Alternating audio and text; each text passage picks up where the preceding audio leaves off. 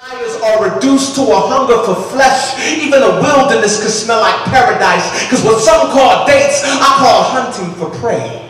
I even had damsels flashing me with their voluptuous compromises, fulfilling my National Geographic fantasies. I always wanted a girl gone wild. So what on earth would cause this ravishing beauty to lavishly love an atrocious animal? Didn't she ever hear that once God gives a man his rib, he pours that master's piece on her rightful throne, but give a rib to a dog and all he recognizes is a bone? So like a bone, I desired to bury her worth in the backyard of my mind, but I couldn't shake those thoughts. They plagued my conscience like fleas. I was in heat. See, she was supposed to be like every other girl, just a fresh piece of meat. Because I never wanted any chemistry, but I did treat relationships like a lab, and that required a rat. How else would I experiment? A mad scientist only concerned about studying what was in her genes, and I guess that made me feel tough. Because I learned to outwardly translate the beauty. I learned to outwardly translate the bitterness I was inwardly considering.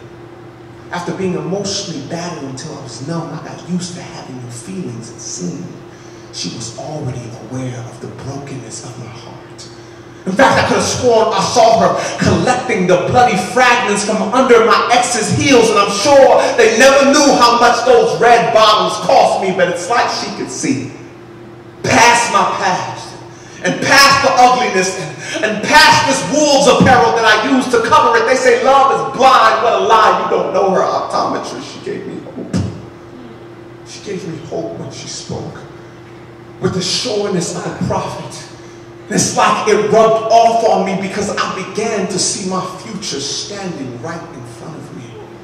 Though we were polar opposites, I had to consider there must have been something untamable, a transformational force that drew us like the sketches of an architect drew us, like a pool of affectionate madness drew us, like the pistols of dueling cowboys, and our souls were two bullets that collided like asteroids that weren't paying close enough attention to where they were going at last. Perhaps due to the impact, the spell was broken. And it happened just like a movie, a Disney movie.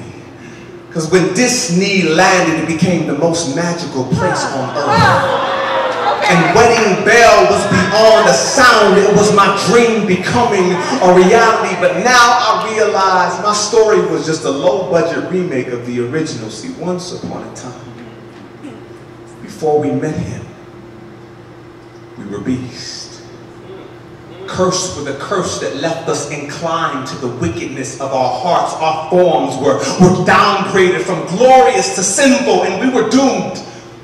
Unless, of course, in the course of this course, the Creator could concoct a concoction to cure us. Crack these caterpillar cocoons, these carnal coffins caging our consciences. He communicates with corpses and calls them to consciousness with a confident competence to cause this curse to be canceled. And so, an untamable, transformational force called grace introduced perfection to disaster.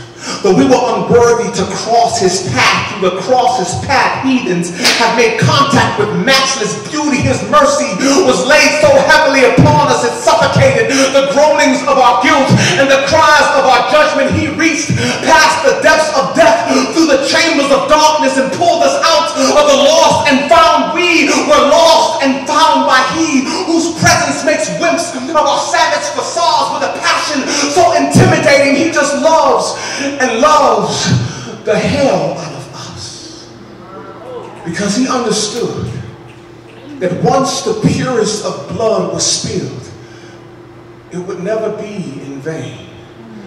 So no matter who finds Christ, the truest love, it will never be the same again. For beauty himself tells our souls will live happily ever after. But to the beast we call sin, he will say, the end.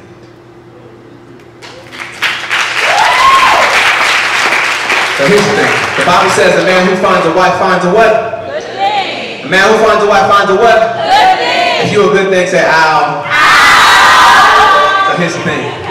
If a man has to find a wife, that means a man has to be intentional about the search. I know we in college and none of us trying to get married right now, but look, it's in your future. So let this be a seed that you take in right now. Raise your hand if you're a man.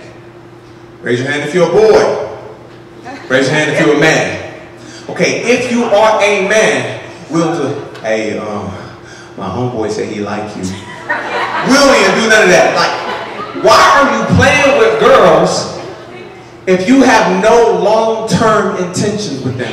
And besides long-term, forget that. I believe purpose. If I'm gonna date you, it's for me to learn about you so I can prepare and I can make provision to be able to marry you. I'm not gonna waste your time.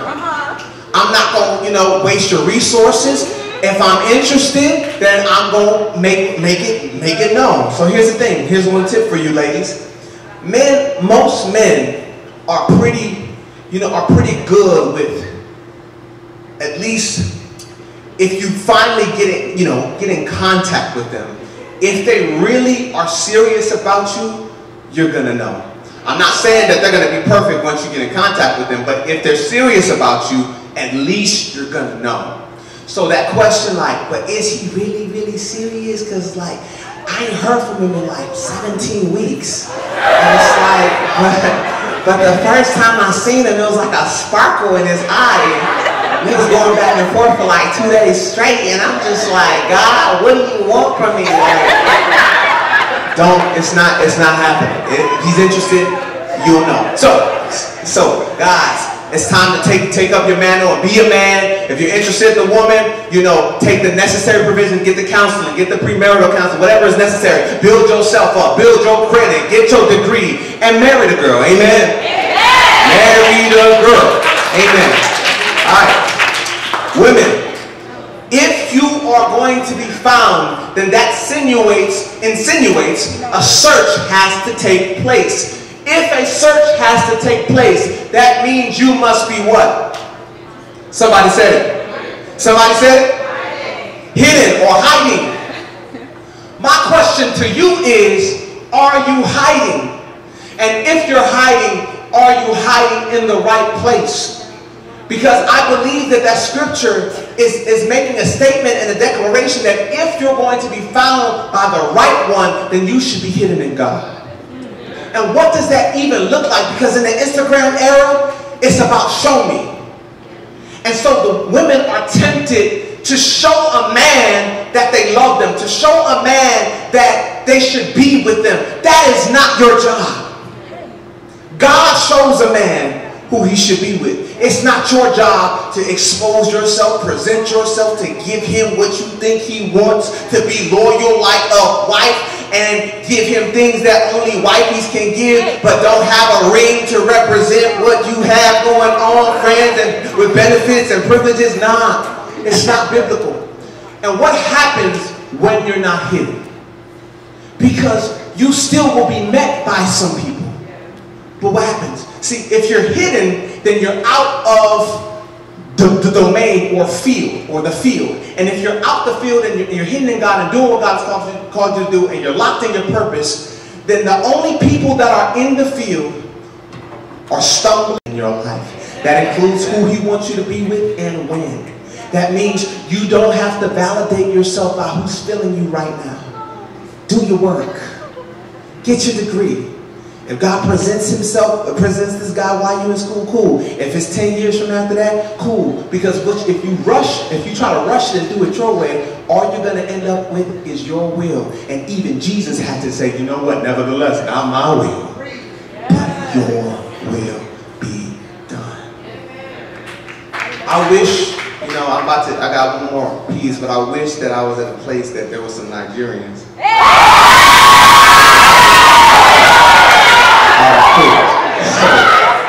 So I just need to make sure. I knew it was Nigerians when I started hearing Chuku. Alright, so both my parents are Nigerian. I'm proudly Nigerian. What I love about the Nigerian culture is, they can have the worship, they can have the praise, but ain't nobody pray like a Nigerian. Ain't nobody prayed like, I know we got some Nigerians on the corner. Amen! That's what I'm talking about. Ain't nobody prays like a Nigerian, because when a Nigerian prays, it's violent. It's always warfare. And we're creative. I love how we pray because it's so creative and angry at the same time. I've never seen anything like it. I mean, we like to just call down elements like thunder, fire, blood, bombs. I love it, like, and it always starts off with the same old words. It's not these words, and they ain't Nigerian. In the mighty name of Jesus. And you know, we go straight into it. We don't even worship God in the beginning. Somebody, wherever you may be hiding. I'm like, we gonna skip the worship and the majesty, and you're a good father. We're not even good. You go straight to Satan. Okay, let him do it. And then they just start blazing demons, and they find, you know, everything is spiritual. So I mean, like, don't have no cats around no Nigerian. I spent many a days rebuking cats in my neighborhood because the way I grew up. Who sent you? Who sent you? Who sent back to center every hour pointed in the direction of these residents? Fire! Roasting! Who are you? And I love Nigerians because their eyes get 3 centimeters bigger when they pray, and when they, who are you? Their eyes just go big. One thing so what I learned, and even for my own relationship, I prayed this prayer. I said, God, if this woman is not for me, take her out of my life. That was the first thing. I didn't even say she's not for me. I just said, Lord, I'm feeling this girl. Take her out of my life, because I feel like if this is not your will, I'm about to make it mine, because I like her. I'm feeling her. You know, and don't act like it's strange. Like, some of y'all just want, let's just see how it work out. Now, you don't even know when it happens. So that's how I feel. Like, let's just see what happens. Like, you don't know what the plan can be.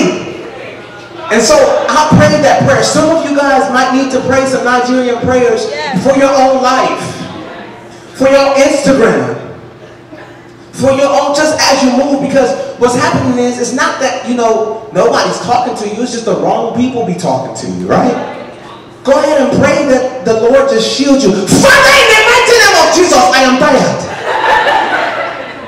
Father, every loser trying to come my way, if he's riding bike, bust his tires in the mighty name.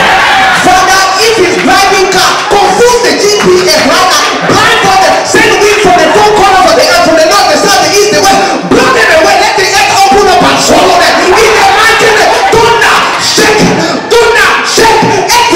shake, let the earth open up and swallow, put them in a bowl, mix them in a bowl, pour hot soup on them, fire, pour in the mighty name of Jesus. Amen.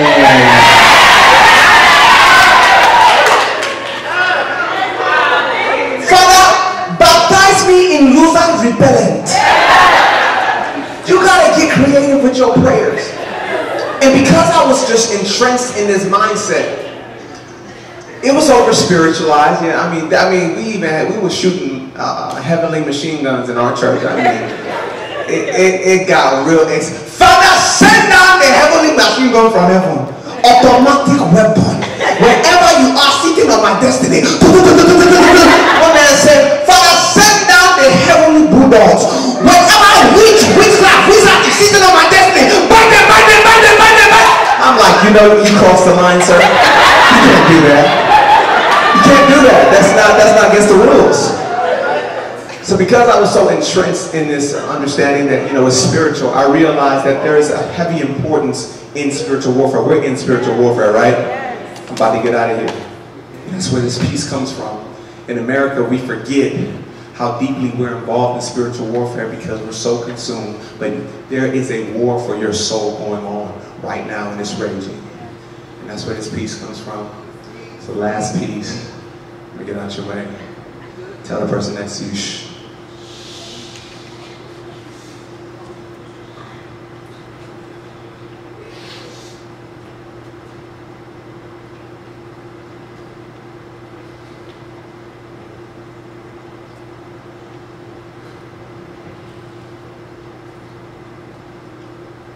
Dear man, from the beginning of time, I fought against your innocence. So the fact that you keep falling into the same sin that you've been trying to avoid is no coincidence. I've assigned demons to rigorously study each and every one of you since birth, so we know what your weakness is. Our strength is made perfect in your weaknesses now. Before I go any further, I want you to understand that I hate you. But the main purpose of me having this conversation is to show you how much I appreciate you, so thank you. Because your generation has generated so much hope for me, it's pathetic yet impressive, so please continue with your carelessness. So you don't even have to worship me, because I'm the only being that you can make your God without even being aware of it. So by default, I win. If you're not in him, it's not even a contest. See, when you don't serve the God that's right, I'm the only God that's left. Therefore, there's no need to discriminate. I've even come to eliminate him.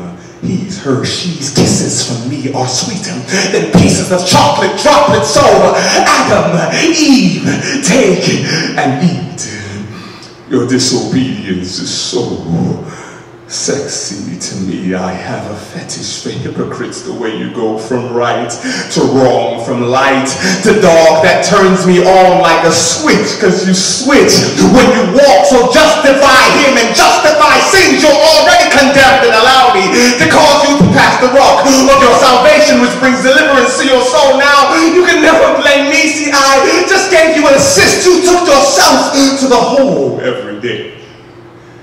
I replicate a reversed Halloween. But my potential costumes are made of flesh and blood, with a spirit that is breathed and a will that is free. I see billions of costumes now.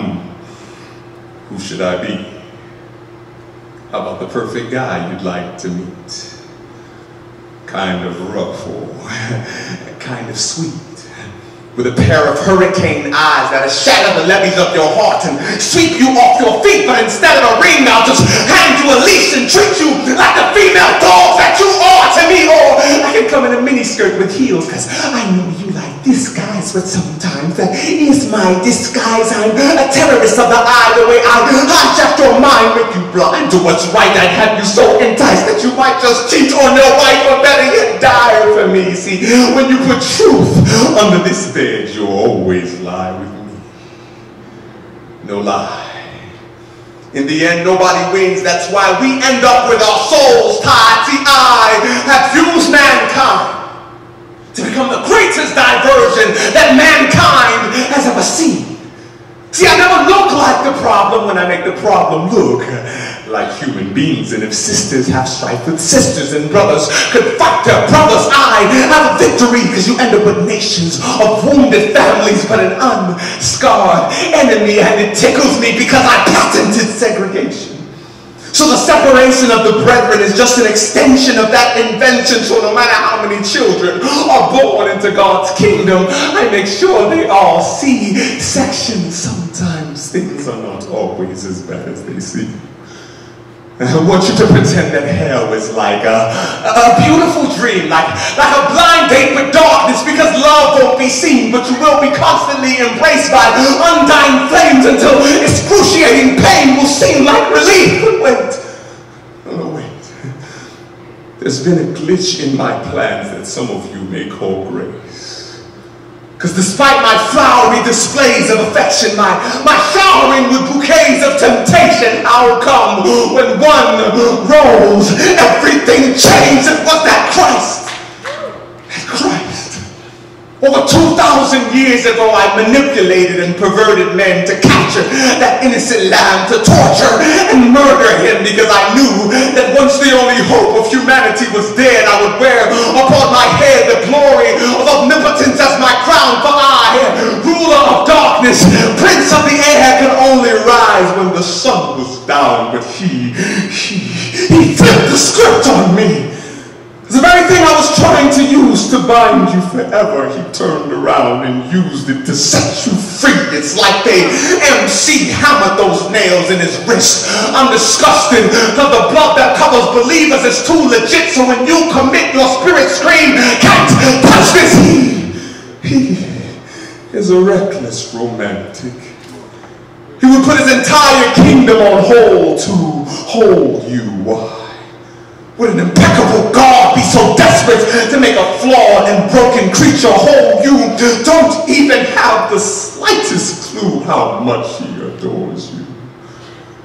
That's why I'm deceiving men and distracting them from seeing him, yes. I'm always planning to bring calamity so I can magic trick you into thinking that he vanished. But no matter what happens, he always finds a way to breathe a peace upon you that passes my understanding. Of course, your Lord has already conquered me. Why do you think these weapons I formed against you are not prospering? I am dead meat. That's why I have beef with you. You that believe and you know he's crushing my head, but I barely bruise his feet, so day and night I approach his throne with accusations of you, but despite my efforts, he never sees you as trash, but instead as a treasure. He has made his grace so environmentally friendly. The way he embraces humans with his arms shaped like blue bins is beyond stupid. It's unusual. Despite how filthy and damaged you are, he still desires to recycle, aka renew you, to use you again. His heart is like an internet address bar. He's constantly conducting worldwide searches for lives that will allow him to clear their history and give them new sights, but they are spiritually blind. But I've had enough, because it's completely irrational. It just doesn't make sense why he loves you and you and all of you so much. Why? Does he long for your arrival like a child does December 25th to tread upon his mercy with attitudes like Scrooge, but he sits and lets it pass, and yet is willing to take you back like the ghost of Christmas past? It's foolish, but I'm running out of time. This clock is like a bomb. It's ticking away, and those of you that don't watch it will watch it blow up in their face. Now brisk are the movement of my feet. I don't play research, the synonym of insomniac, and replace it with my name. I'm awake and I work and I work and I go with no breaks, and I go with no breaks, plus I'm drunk with road rage, and the only thing that stands in my way is this dead end route called hell. So let's crash and burn together forever. Please, I beg you, don't surrender to him. Though he said I have life, if you spell devil backwards, at least you have lived. I will give you the world in exchange for your soul. So please, satisfy my soul need. If the sky were the limit for your souls, I would reach. But thank your God that my sky has a ceiling called the soles of your feet.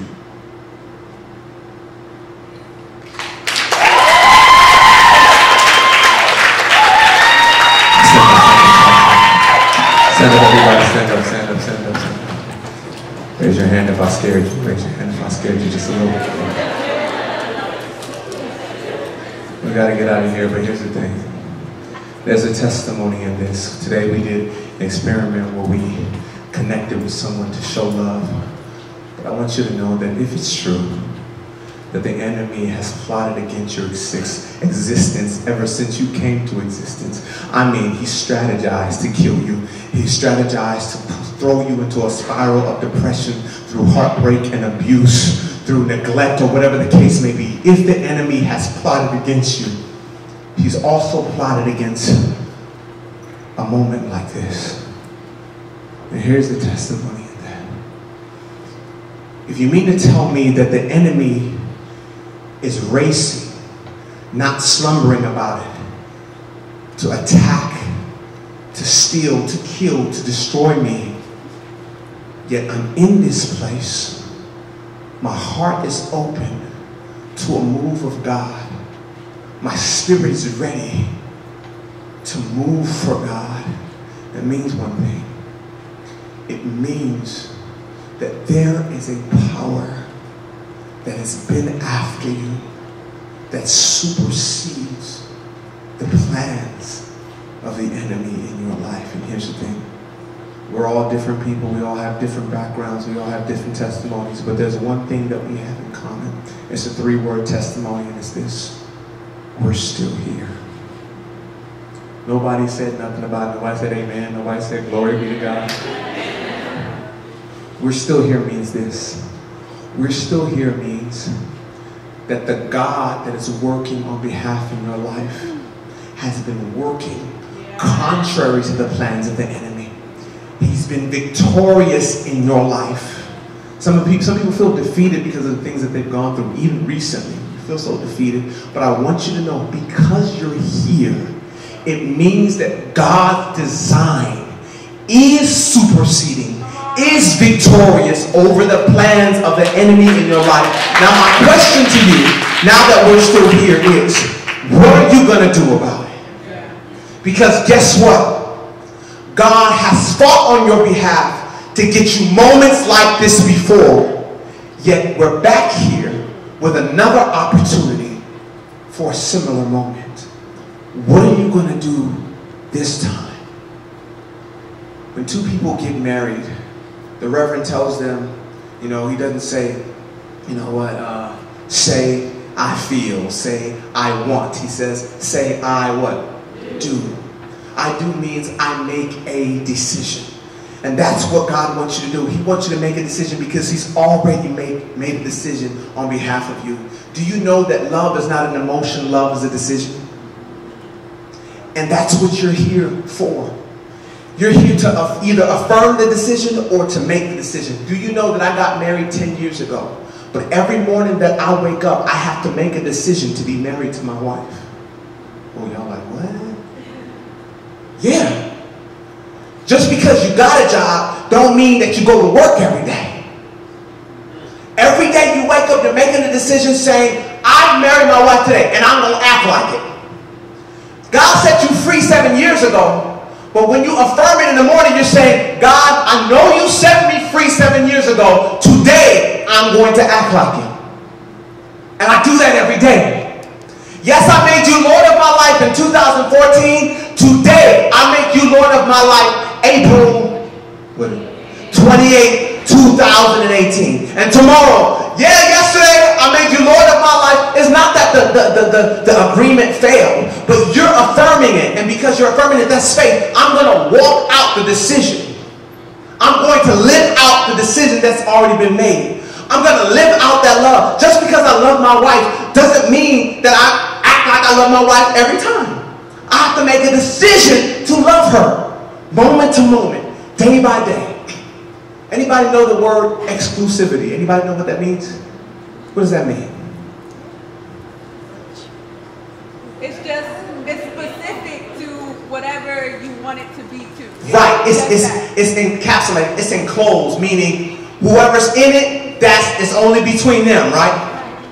And these days, men don't like a lot of exclusivity. They want an open relationship. Can we have a open dating relationship? God don't play that. He says, if you're going to be in a relationship with me, it has to be an exclusive one. And it can't be you and you.